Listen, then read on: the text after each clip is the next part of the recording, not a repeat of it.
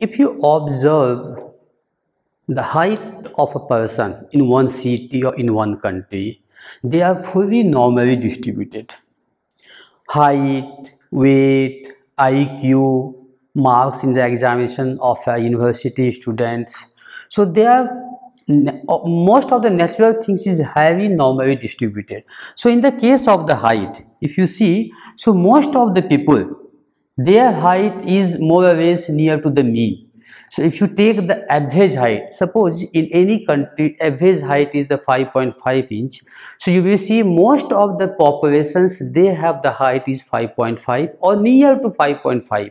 So if you say this is the mean and you take the distribution of all the citizens of that country for their height, you see this area is very common, because this is the mean height and most of people are clustered near to the mean. And very rare to see the very short people. If you go here, it will never touch the x-axis. If you go here, you will get the short people. If you go towards the right of the mean, you will get the taller people. But both short and the taller you will see very rare. But most of people is near to the mean average height, right? So suppose the whole populations, this is the mean and this is the normal distribution. So this part is showing the deviation. So from the mean, from the average height, what is the height of a particular person, that shows the deviation. So two parameters important here in normal distribution. One is the mu and one is the standard deviation. So if you see here, the y-axis that represent the probability. So if you pick up any, from this diagram what you understand, if you pick up any people from the populations, so most likely though that will have the their height near about the mean. So that is their height would be the more likely. And if you see the very short people and the tall people, their chances are very less. So y-axis represents the probability of the distribution and the x-axis is showing whatever the parameter you are taking for your research, whether this is the height, weight, income, education, IQ, right? So now another interesting part, if you see the variety, the deviations is the too much here, right? So height might be you can consider from 3 feet to the 8 feet, right? Might happen. But if you see the height of the born baby, right, you will not get the more deviation.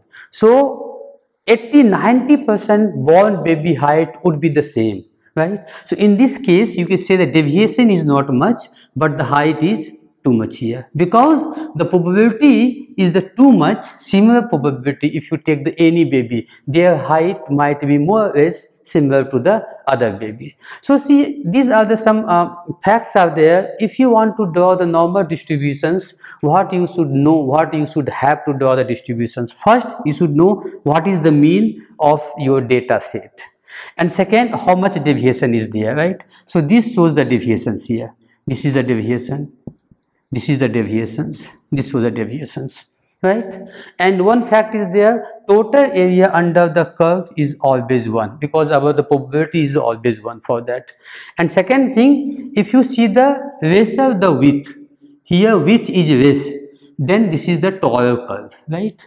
Obviously, because you have to maintain the one part, right? So if this is the curve is the lesser, then you have to height is more. If your curve is bigger, your height is the less, right? And also one important fact, it is always the symmetric. So if you take this half part is as it is equal to the left hand side is equal to the right hand side. This is the symmetric. And one fifth very interesting fact, it is called the empirical rule, and this is also called the 60-95 rules. What it will say is that, so as I said, this is the mean, right? And this is your deviation.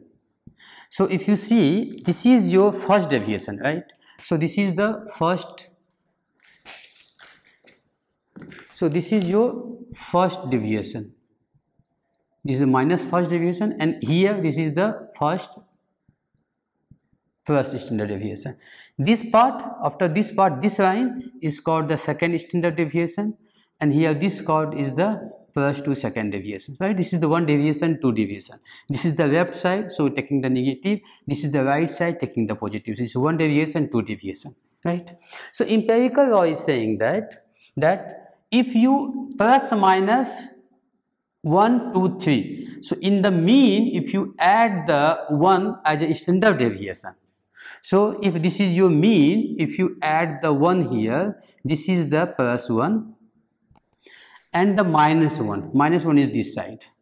So if you see that this part, what I put in the black color, is the 68%. So this data is the 68% data. So it will solve you many problem. So what happened in any case, suppose your mean height is the 5. Mean height is the 5, and suppose this is the mu is the 5 and the standard deviation is the 1. Then easily you can see that 5 plus 1, 7, right? So from here this is the 4, from here this is the 6. So the height, the person who height between the 4 to 6 must be the 68% populations. So without doing anything, we can calculate here with the help of the empirical rules, right? So again, if this is, then this is become the 3 and this become the 7.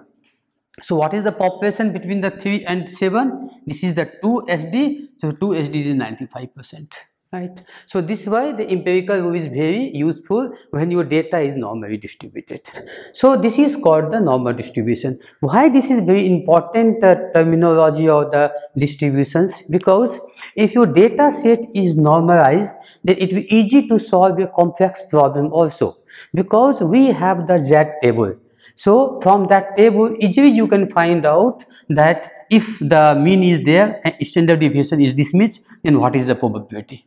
So I will explain the next topic, the central limit theory. That central limit theory is saying that how you can convert any distribution into the normal distributions, right? So this is also equally important topic. So let me now explain what is the central limit theory. So this is also one of the very interesting useful tool, that is central limit theorem.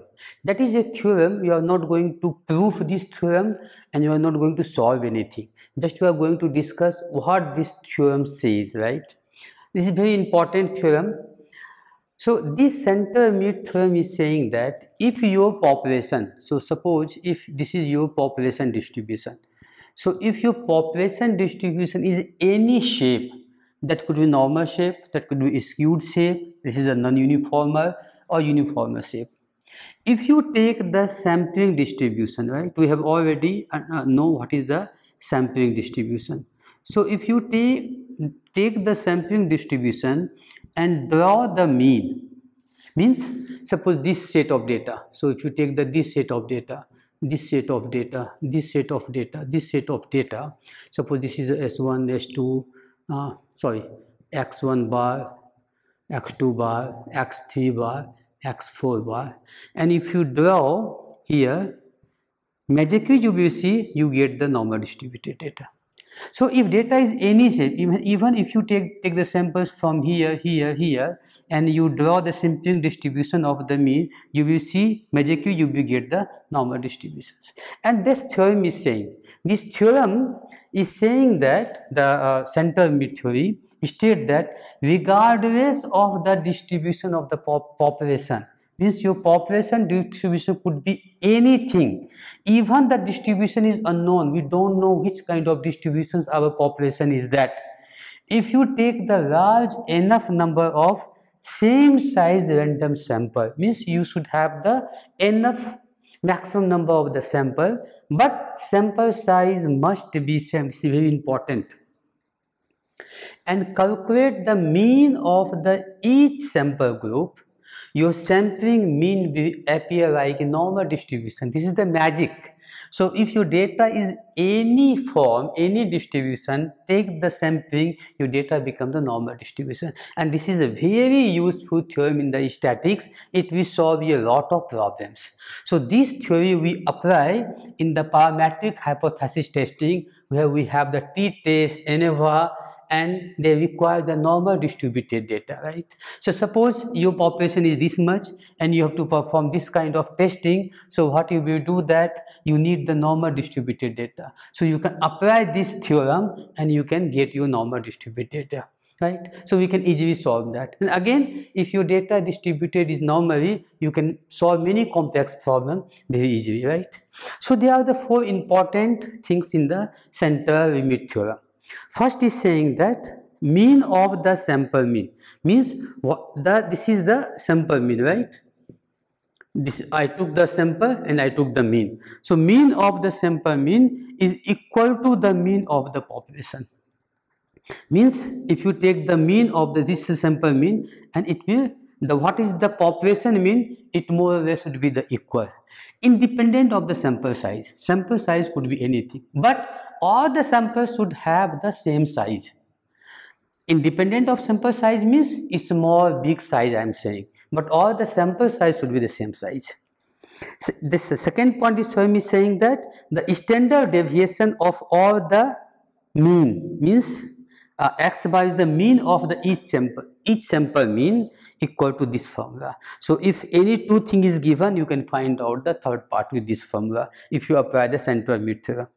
Third important is saying if population is the normal, take in this case your population is already in normal, then you take the sampling distribution of the mean that have the normal distribution, again independent of the sample size.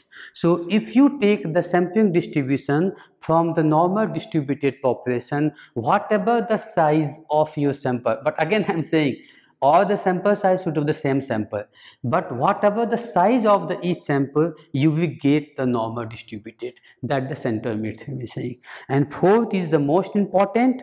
If your population is not normal, means any shape, you take about this shape, but if the sample size is the n is equal to 30, so if you take the sample size 30, what is 30? 30 is called the magic number. It has been already proven that if your sample size is more than 30 and you calculate the sampling distribution of the mean of any unknown, any shape of population data, finally you will end up in the normal distribution. So these four statements are there from the central limit theory. It will be able to convert any distribution in the normal distributions. So thank you very much. These are the four topics we will cover in these videos. Thank you.